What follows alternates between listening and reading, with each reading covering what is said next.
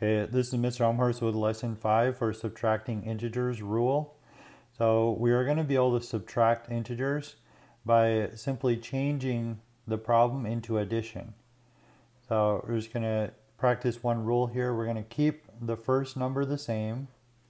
Change the operation. We're going to change the operation, and then we're going to change the second number sign. The second sign. So what is that going to look like? Well, we're going to keep the first integer the same. So this one is 5. We're going to keep that the same. We're going to change any subtraction problems. So when we have the minus sign in the middle, we're going to change that to addition.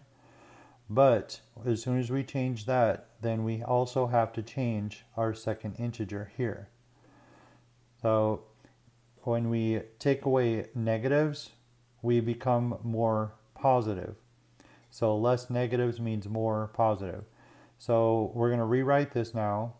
So instead of subtracting -3, we are actually going to combine 5 and 3.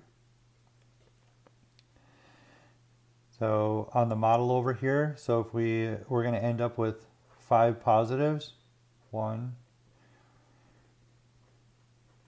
4, 5, and then also 3 positives because we took away negatives, so we got more positive. So 1, 2, 3, and we're going to graph them down here on the number line. So we're going to go count the positives and the going to the right. So 1, 2, 3, 4, 5. So we can draw an arrow to represent that. And then we also have 3 more positives. 1, 2, 3. And we are going to end up, after we have 5 positives and we have 3 positives, we're going to end up at +8. We do not change directions. There's no opposites. So our answer is going to be +8. So -3 minus 5. So -3, and then you take away 5, so you're actually going to become more negative. You're -3, and then you're taking away some positives. So we're going to use our strategy, keep the first integer the same, so it's -3.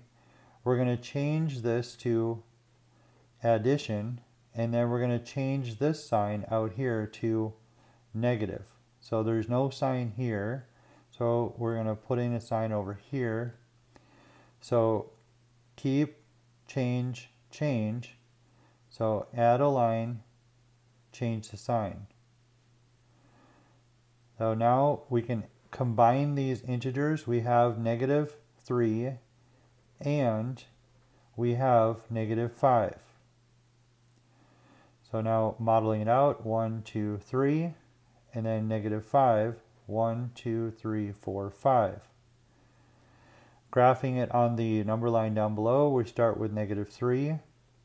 So we're at 0, and then we go -1, 2, 3, draw an arrow. And then we also have -5. So we got 1, 2, 3, 4, 5 more negatives. And so we're going to end up over here at -8. There are no opposites. We don't change directions with negatives and positives. So our total is going to be -8.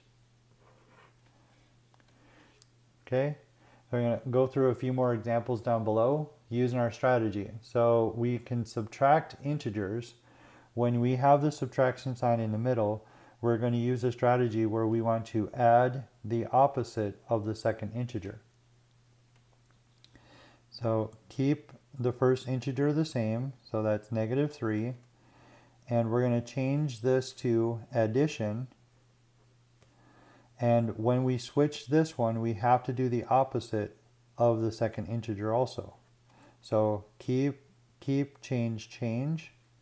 And so this was a negative, so that becomes a +5. Subtracting negatives, if you take away negatives, you're less negative, which means you're more positive. Less negatives means more positive. It's the same thing. So now we have our two integers, and we just follow the same rules that we've learned already. We have -3 and we have +5. 1, 2, 3. There's -3. And then we have 1, 2, 3, 4, 5. +5. Graphing it on the number line down below. Starting at 0, we're going to have -3, 1, 2, 3. So take our direction over here, -3. But now we have positives. We're going to change direction and go in the positive direction. So we're going to go 1, 2, 3, 4, 5. We go here in the positive direction, 5 spots. So we went -3, and then we turned around and went +5, and then this is where we ended up. So because we changed directions and we went in opposite directions, a positive, negative, they canceled each other out. Cancel each other out. So now we are going to end up in a positive side of things. And we can do 0 pairs over here.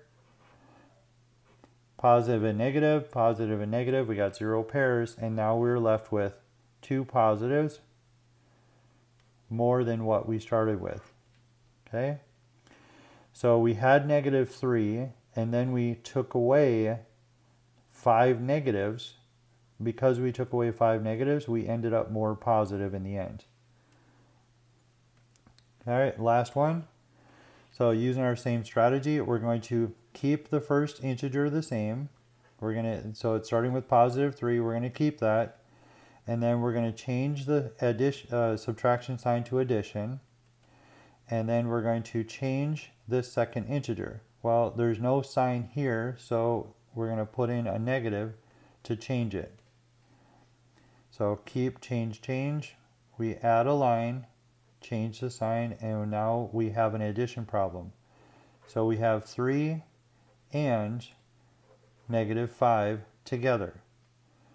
So we got 3 positives, 1, 2, 3, and we have 5 negatives, 1, 2, 3, 4, 5. So plus minus, positive, negative, 0 pair. So in the end, we're left with 2 negatives, -2. And let's just confirm it on the number line with the last part. So we're going to start with +3. So we go at 0, and then we put down 1, 2, 3. And then we have +3 and -5. So we're going to end up negative here. Let's see, -1, 2, 3, 4, 5. So that'll tell us how far we go. -5, and then yes, we end up at -2 here on the number line. So we had 3 and then we subtracted 5. So we had 3 and then we subtracted 5, which was too much then to stay positive, and we ended up negative. So the rule that we're going to focus on, and we'll have this in our notes, is we can subtract integers by a little trick called adding the opposite of the second integer. So for example, -3 minus -5, we can add the opposite and it's going to mean the same thing as subtraction.